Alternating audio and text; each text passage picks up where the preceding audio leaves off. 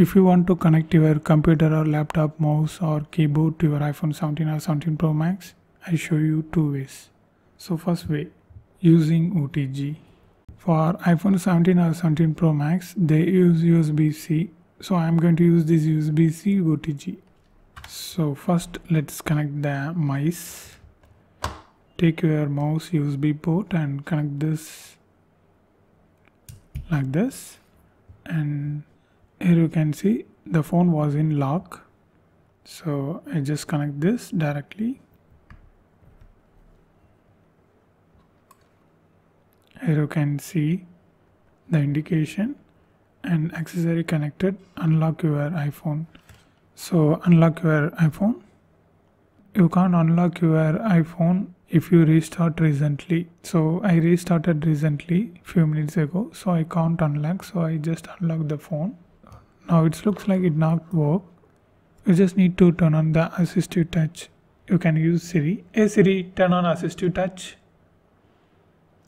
So immediately you can see the ball and you can see the pointer here. So like this, you can see everything. We can do that.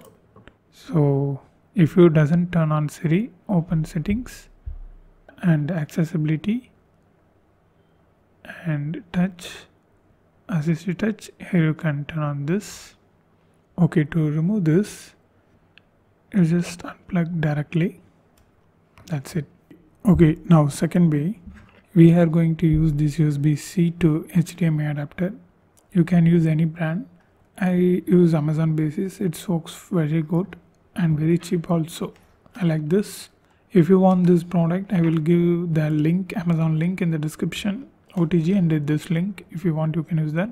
So just take your keyboard USB port and directly connect to this USB port, just like that, and take your iPhone. It's still on the lock screen, so just directly connect like this. So unlock iPhone to use accessories. So here you can see, if I tap the tab button, the screen will open. Again tap. Now enter the password like this. That's it.